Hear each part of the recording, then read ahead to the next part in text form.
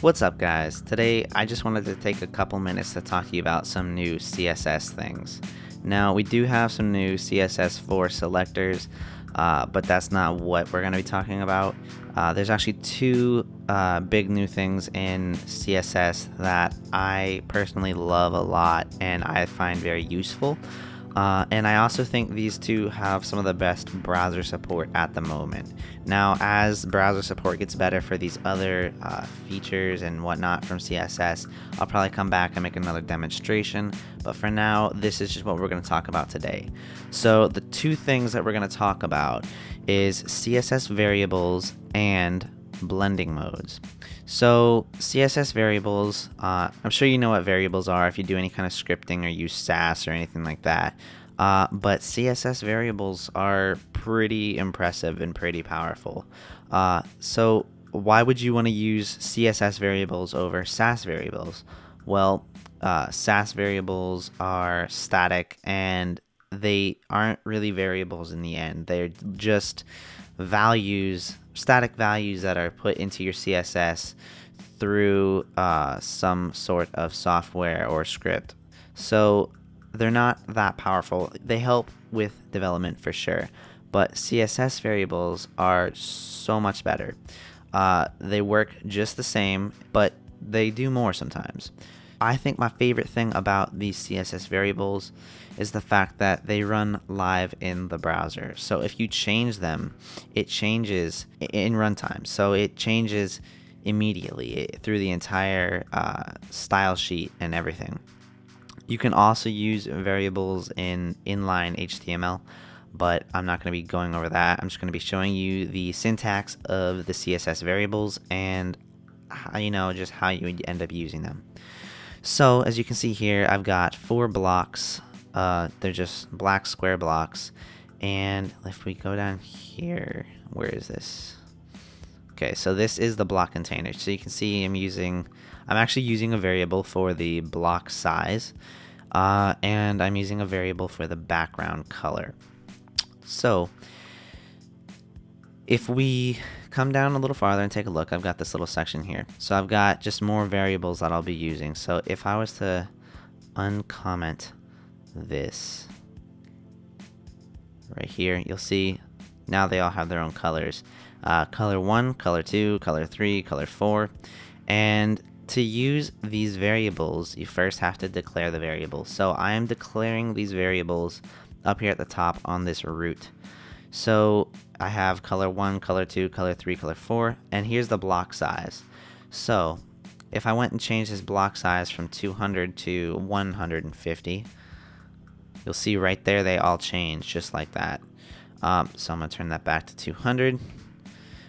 And when I have it set to hover, when I hover over it, it's going to go to this, where is it? This base color right here. So if I was to change this one thing up here, this base color to pink, when I go and hover over it, they're all going to change to pink. Down here as well, on our CSS, if I was to just change this here to, color 2, there we go. Now we have 2 yellow blocks. And obviously this is just a very simple demonstration on how you can use variables. They are very powerful and I do find them very helpful. And I will be using them quite seriously in an upcoming project that I am working on. And if you want to take a look through here, I am using CSS variables throughout this entire document right here. So I would encourage you to go take a look at this and, see how this is working, play around with it, do whatever you want. I will link to this pen in the description of this video, so don't worry about that.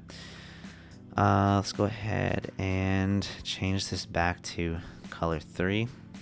And I'm just going to go ahead and show you a little bit of the browser support we have right now. So for CSS variables, like I said, it's pretty good. The main thing not supported for desktop is Internet Explorer. Chrome is supported with the WebKit, and yeah, that's it for desktop. But when we go to mobile, it's not quite as good, but it's still not bad. Android phone is the only one that I see that's noteworthy that does not support CSS variables. So you can just keep that in mind when you're working with this. So have a fallback if you're aiming for people using Android, or if you are aiming for those Internet Explorer people, those few numbers that they are. The next thing I want to talk to you about is these blending modes right here. So let's find this in the HTML down here. All right, here we go. So we have one block, okay? It's got an image, a background image on it, all right?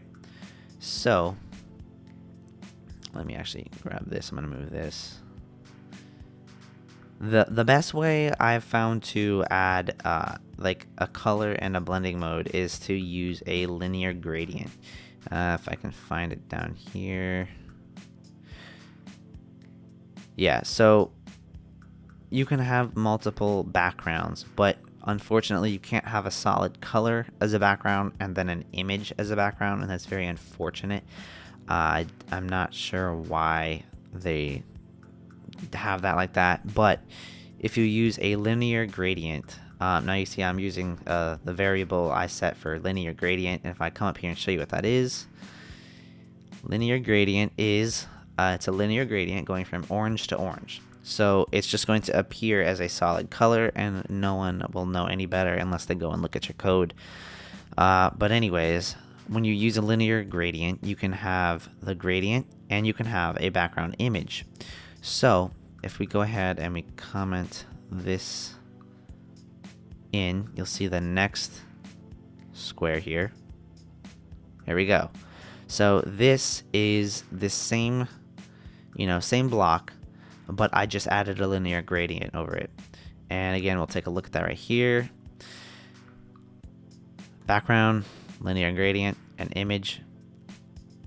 So now we're gonna wanna blend these together. And I find this to be pretty powerful, and I mean, I like it. So if you use black and white images in your website for profile pictures or whatever, they take up less space and they're just smaller file sizes than a colored image.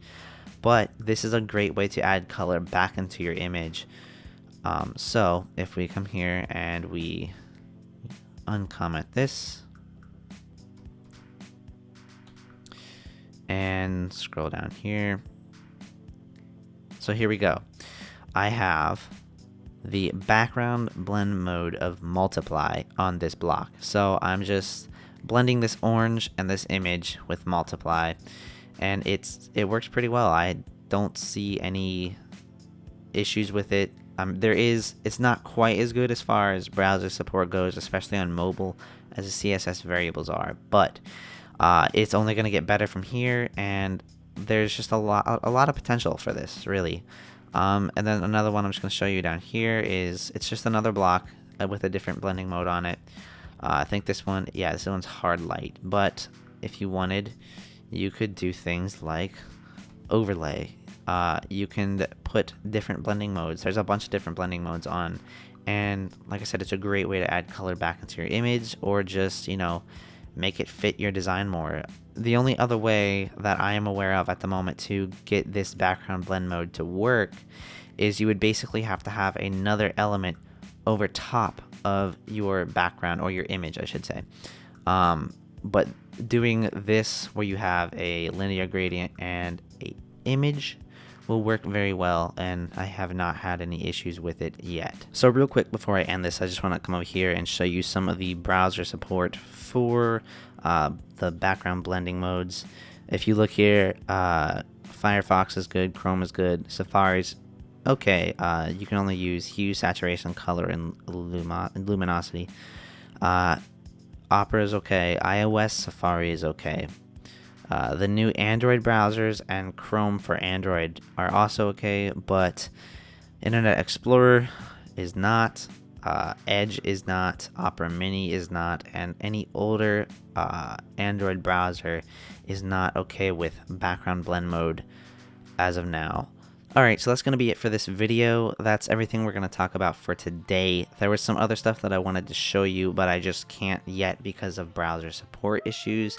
But as browser support gets better, I will most likely come back and go over this again. Not necessarily the CSS variables and the background blend mode, but I'm going to go over filters and the 8-digit hex notation and all of that stuff as they come along and as they progress. But other than that, if this video helped you, go ahead, like, subscribe. If you have any questions or comments, leave them down below, and I'll see you in the next video.